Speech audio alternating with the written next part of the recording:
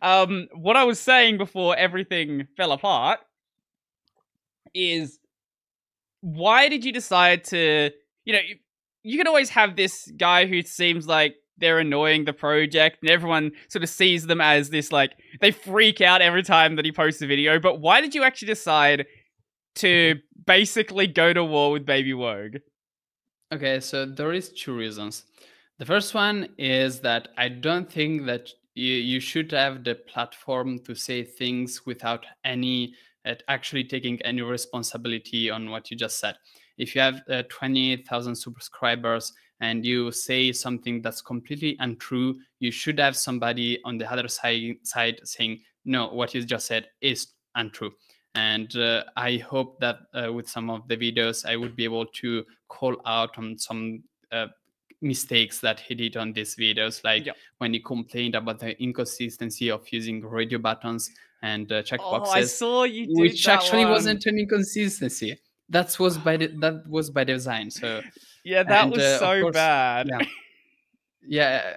When I first saw the video, I thought, oh yeah, it's an inconsistency. But then I actually tried it, and it was not. It was by design. Well, yeah, it's technically inconsistent, but it's inconsistent because they don't do the same thing.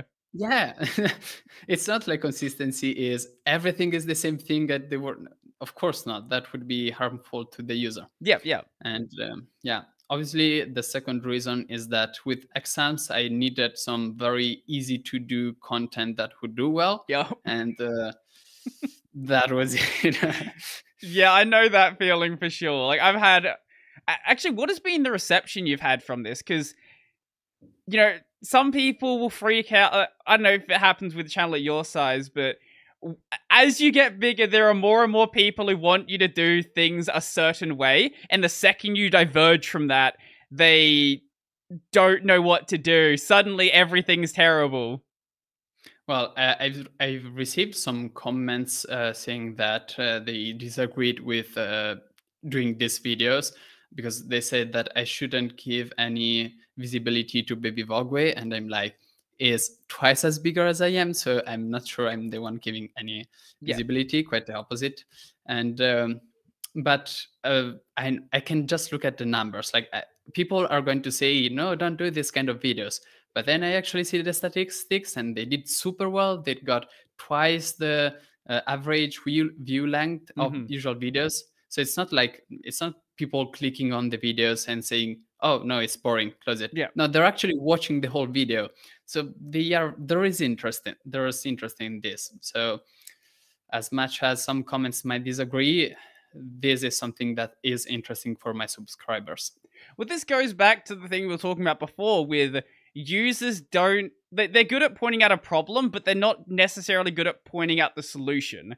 Like, if you're not someone who is making videos, if you're not a developer, you can say that here, like, this is a problem, this is something I don't like about it, but you don't necessarily have that knowledge to actually come up with what the solution should be then. Yeah, it has happened to just regarding my channel, people saying that I should post other kinds of things other than the Linux world. I've done a couple of chess videos, a couple of poetry videos. Nobody watched them. Don't do that. They have no idea what they're talking about. Oh, is he gone again?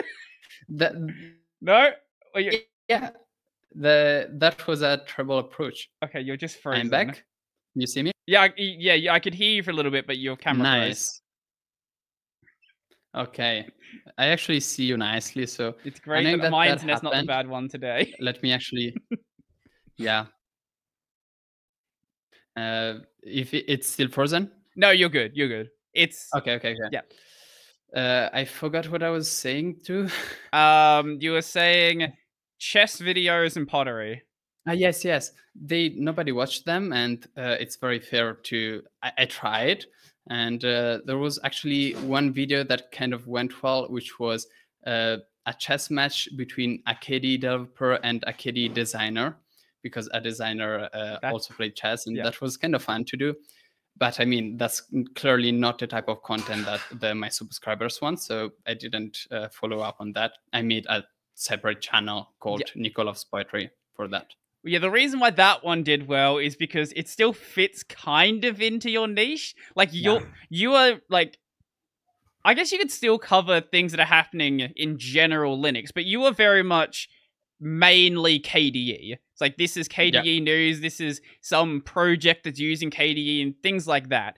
So the chess one still had some like tangential relation to KDE because it's KDE dev versus KDE designer. So even though it's not your regular content, it's still in some way fit to the niche. And YouTube really, really emphasizes channels fitting into some sort of niche. Yeah, now I'm slowly trying to back out a bit from the KDE niche to a more general one about desktops and hopefully then Linux. Yeah. Because also being the KDE YouTuber, as I've been described, is harmful within the KDE community because my channel is not a KDE channel, but it's so close to KDE activities that sometimes I get rightful criticism for things like having advertisement. Like KDE is against having advertisement in their videos. But even though I'm not part of KDE, I'm so close to it that one might rightfully assume that I am my channel is part of KDE too. And something that I wanted to emphasize lately clearly is that it is not, and I would like to move away a bit and talk about desktops as a whole. And I actually wanted to start a podcast in like 3 months or so about desktop in general, what's happening in KDE Plasma, Gnome, and so on.